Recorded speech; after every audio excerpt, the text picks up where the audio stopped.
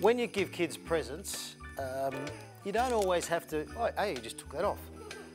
You don't always have to give them toys. You can change it around because you've got to educate them and make them realise that there are other things in their life that they need to concentrate on and get their head around. So there you go, Jack and Harry.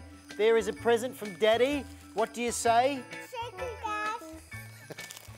Dad. Okay, you can open it together. You can share. What's in it? Oh, it's surprise.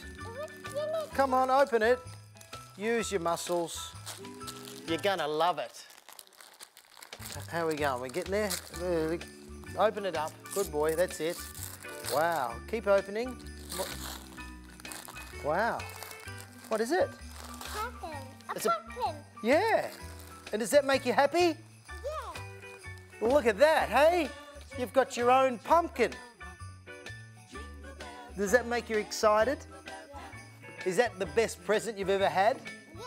That's for you, Jack and Harry. Merry Christmas. There's a movie time. Where's my present?